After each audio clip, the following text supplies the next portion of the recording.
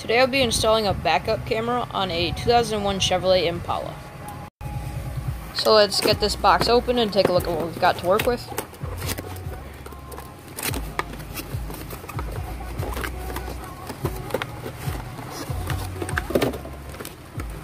We've got our quick installation guide, the manual for the camera, and a little form to do whatever with.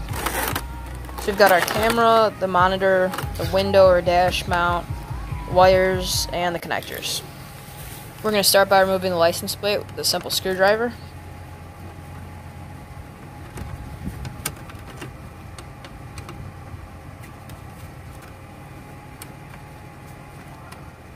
And set the plate aside for now.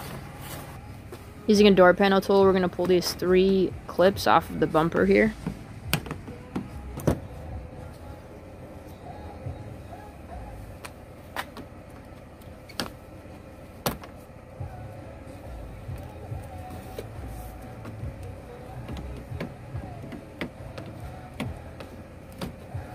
Next, we're going to get our camera out the box and run this wire up through the bumper and attach it to the license plate.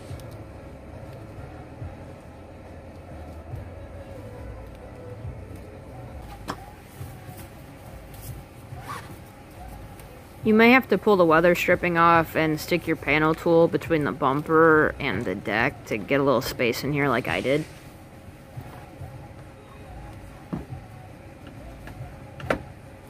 Then just fish the wire through the opening by the license plate up to your panel tool and pull it out the other end.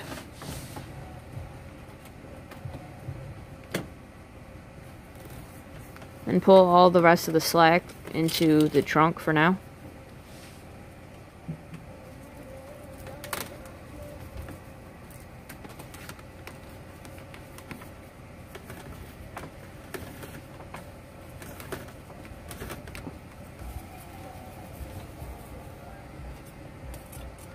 So we're going to peel the red tape off the back of the camera and stick it to the plate, more towards the middle.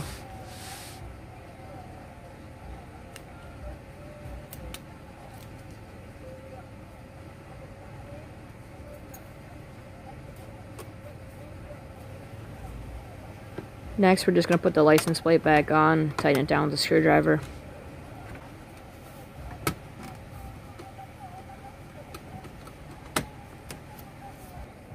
The camera itself is adjustable, so you could set it to a nice angle for yourself. Next, we're going to tuck this wire underneath the weather stripping and right behind this light here.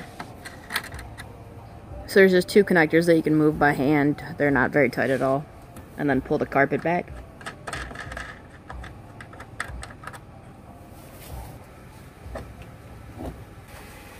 Now we could run our wire through the grommet right next to the existing wire loom that goes through the trunk right here.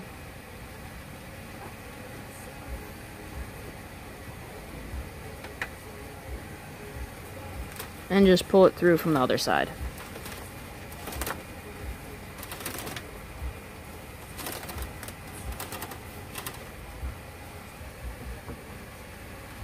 Here we can tuck in the wire a bit, the parts that are not slack. I'm just going to pop this panel up a little bit, tuck the wire under there, and then slap it back down.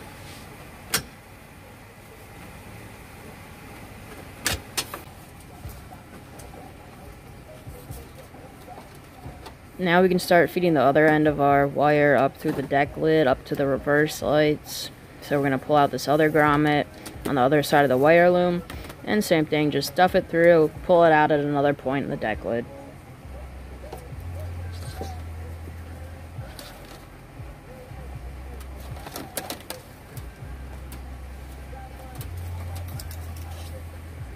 I'll leave this hanging here for a second. We could start taking the connectors that hold the entire reverse light assembly. It takes up the entire deck lid, so there's 9 of these clips that have to come out.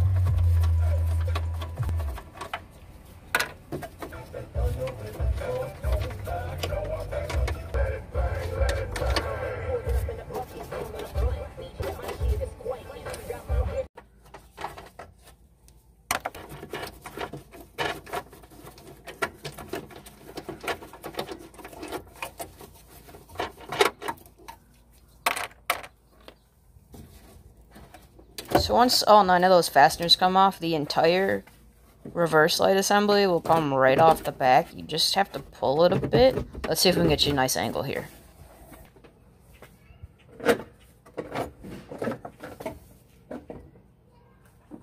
If you twist both reverse lights out of this assembly and pull the wire off, you can put this somewhere else, like inside the vehicle, since it's raining where we're at right now.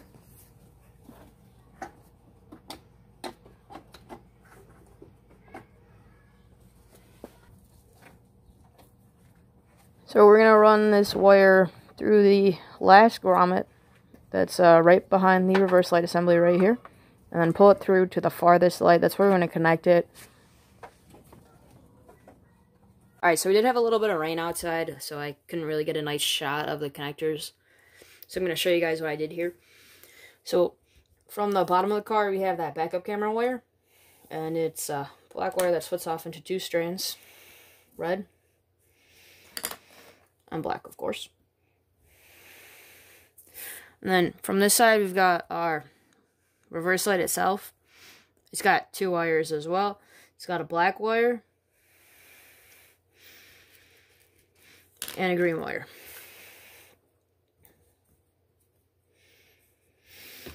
And we're going to use T-taps. They're quick disconnects or quick connects. That'll help you with this.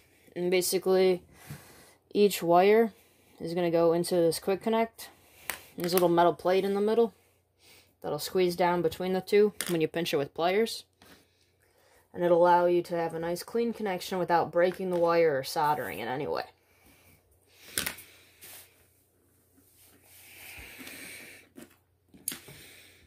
So we're going to twist our reverse lights back into the assembly and then pull the wires so that they're taut and attach this back to the trunk lid. Then we install all 9 of those fasteners again. I won't show you that part though. So we're going to bunch the slack of this wire up and zip tie it to the deck lid right here.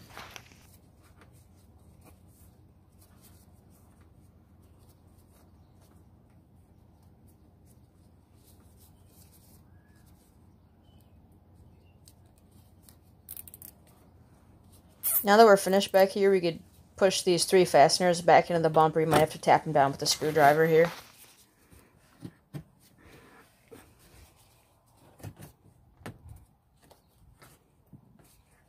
Next, we're just going to pull this carpet up, tuck these wires in, and put the locks that hold the light back on, those little plastic fasteners again.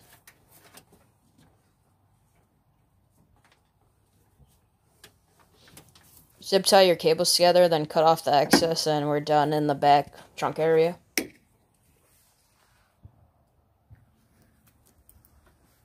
Alright, so we're using an add-a-fuse tap. This one's for the fuse box right here. We're just going to take our power wire that we broke off the end of our 12-volt cigarette lighter. We just straight up cut it right off the end and just separated the red and black wires. So we're crimping the red wire to this.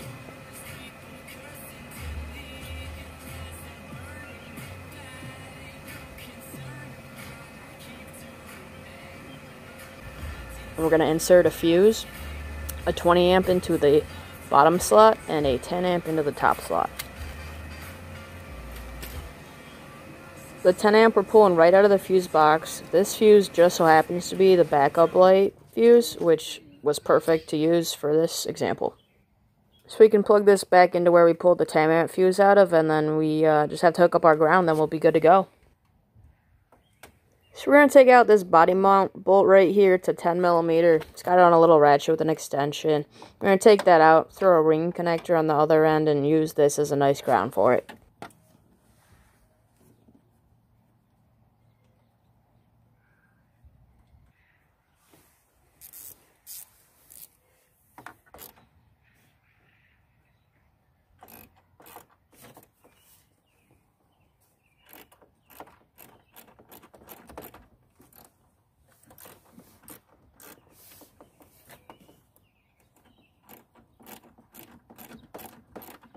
Alright, so here's what we got going on. We are on the passenger side glove box, the right hand side fuse box. We are using this 10 amp fuse right here for the backup light to power our dash camera.